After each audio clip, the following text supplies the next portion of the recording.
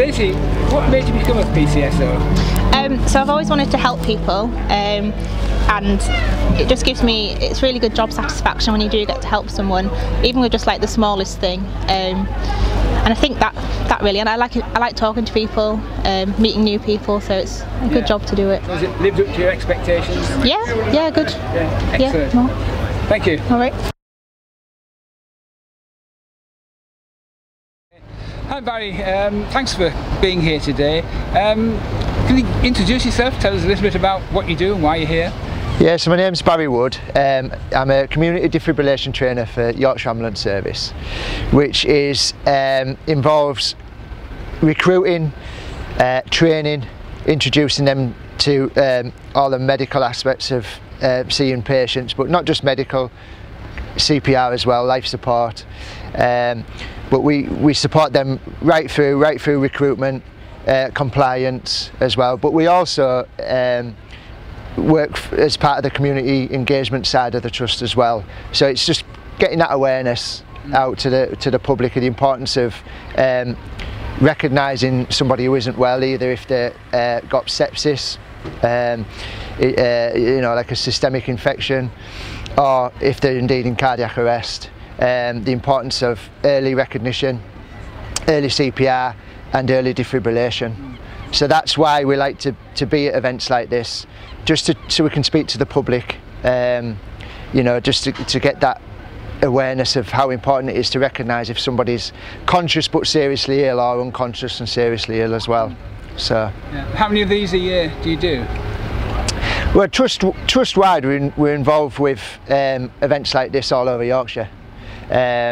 So it's difficult to say how many we do. We try and get involved with local schools, local councils, all across Yorkshire. But Yorkshire Ambulance Service, as far as Whitby's concerned, have been involved with this every time we've done it. And now I'm in post, I would like to be involved every year after as well. Oh, that's good news. Yeah. Certainly very welcome to be here and to it's great. Engage with the public. Yeah. And the vehicle behind, what does that do? So this vehicle is actually not operational. So this is our community engagement vehicle. So it's not set out how an operational ambulance would be. There's no monitor on there or anything like that, or specific equipment that's needed on a day-to-day operational vehicle. But it still just gives me the opportunity to show the public what kind of equipment we do have and where they're kept. I've got an AED on board, so I can show people how an AED works. I've got resuscitation mannequins as well, just to give examples, but also how to attach defibrillation pads and to go through the 1, 2, 3 approach of whether the patient needs to be administered a shock or not. Oh, nice. So it works. It's a really good vehicle. It works really well, you know, to engage with the public. Yeah. So. And the public, are they receptive to coming to see you and chatting to you? Yeah, I've had quite a lot of people already. So I've got 2 aims today. One is to sort of, well, promote the trust. So I could say 3 aims really. The other is to, you know, better that awareness of early recognition of a poorly patient, early CPR and early defibrillation.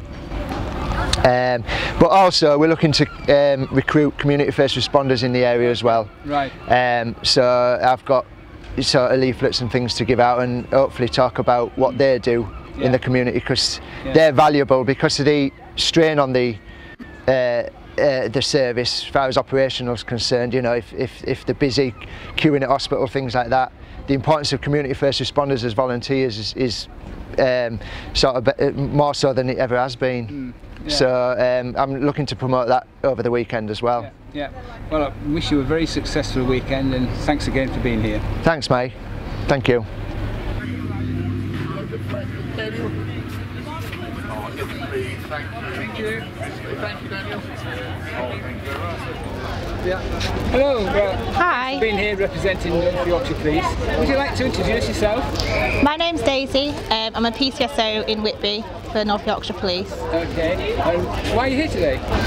We're here to engage with the community. We've got some leaflets about fraud and other things that are quite important at the minute, and we're just talking to people really. Yeah, and you had a good reception? Yeah, it's been good so far. Of interest. Yeah, good. And what does the police hope to get out of an event like this? It helps us represent ourselves more, and I think engaging with the community is a big part of what we do really, so that's a big good thing for us. But yeah, just talking to people, getting to know them. Yeah. Good reception? Yeah, really good. Yeah. And would you come again? Yeah, definitely. Okay. Yeah. Are there any messages you'd like to give out to the public at large through the video? Just come along and just keep safe, and if you see us, just talk to us, because we're always up for it. Yeah, well, that's the theme of the day, is keeping people safe. Yeah. So, well, thanks very much for being here. No worries. Really appreciate it. Thanks for your support.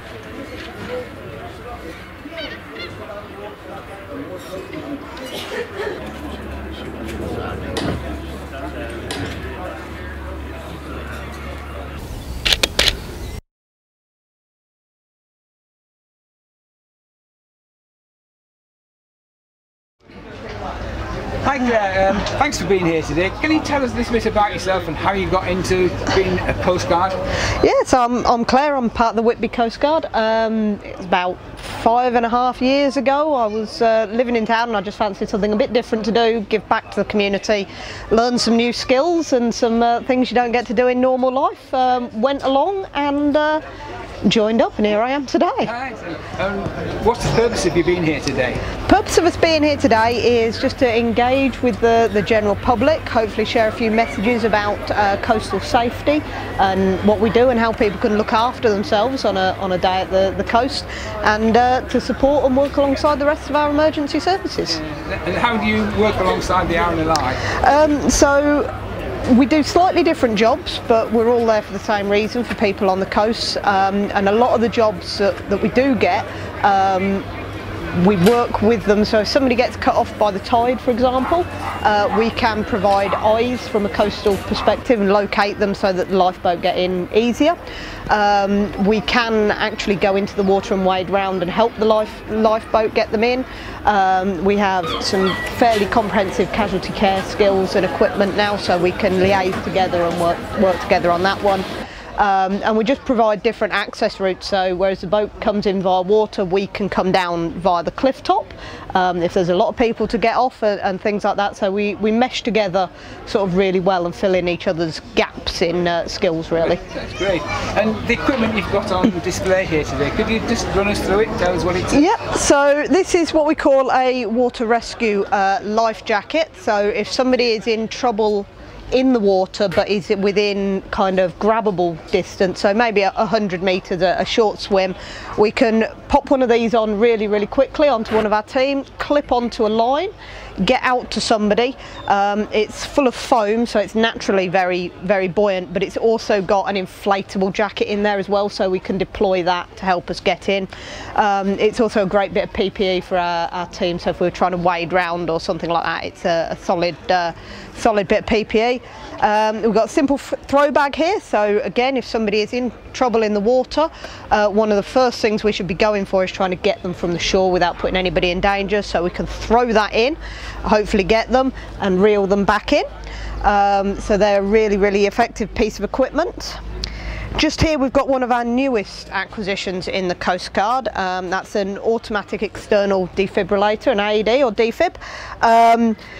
We've just rolled these around in the coast, so every single mark-up Coast Guard vehicle that you see on the coast in the UK will now carry an AED. So we've got that for jobs and for generally helping the public. So cracking bit of kit that.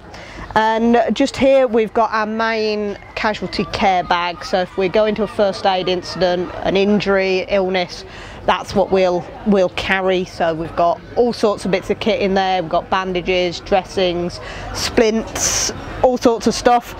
Good old casualty helmet there, so if they're underneath a cliff and there's a risk of them getting any rocks or anything falling down, we've got that for them. So yeah, we've got most of our equipment here. Obviously in the vehicles we've got our full rope kit, but that's a bit heavy to bring out on a day like today. Thanks very much, Claire. It's very, very interesting. And, how's today gone so far?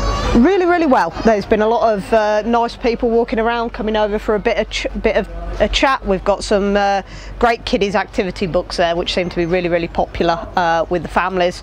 So it's good to see people taking them. Got some lovely little wristbands there for people that have got kiddos on the beach to keep them safe. Put your number on them, and you can get in contact. So it's been really nice to see the general public coming over and just engaging with what we do. Well, thanks very much for being here. Thanks for your support. Look forward to seeing you again. Thank you very much. I'm sure we'll see you next time. Thank you.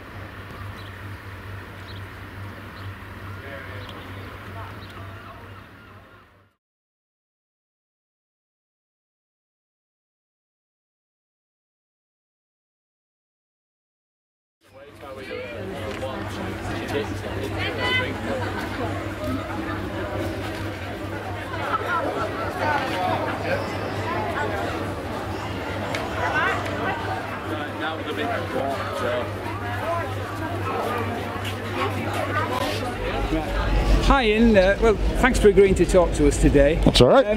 First of all, what's your function, your job within the R&I? So I'm just deckhand at the minute for both boats, so I do the ILB and the ALB. And what's the difference between those two? The ILB is close water inshore stuff along the coastline. The ALB will go out for quite a few miles on bigger jobs. Yeah, and how long, you've been a volunteer obviously, how long have you been doing the volunteer? 7 years this year. 7 years, okay. And what have you got on today? Today I've got my ALB pants on, my wellies and an ALB jacket. Right, and what's that do? So in the jacket here we've got one lot of buoyancy. If it drops in the water, if I fall in the water it will self-inflate. If it doesn't, I can pull on a toggle, it'll inflate. We've also got an E-perp on one sid and a night and day flare at the other side. Yeah. The E-perp, can you tell us what that is? E-perp, yeah, we'll not set it off, but show you and give you an idea. So just in this pocket here there's an E-perp, so this is personal locator beacon.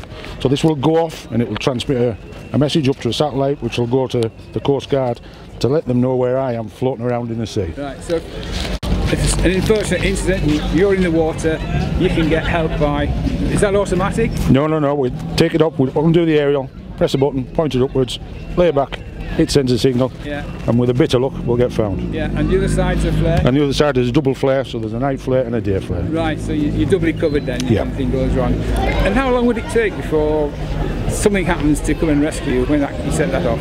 Well, I'm hoping within about 10 minutes, to be fair with you. That's incredible, isn't it? Yeah. What do you think of the ALB as a boat? Our boat, we've still got the Trent class. I think it's a fantastic bit of kit. Does everything it needs to do. Yeah. At the end of the day, we get to play on expensive boats for free. Sounds fun, yeah. And the ILB, is that damaging on your knees? I'm getting a bit too old for the ILB now, so it won't be much long before I'll be coming off that one, I think. That's good. Well, thanks very much, Ian. Really You're welcome. Appreciate that. That's a good explanation of what you're wearing and why you're wearing it. Thank you very much.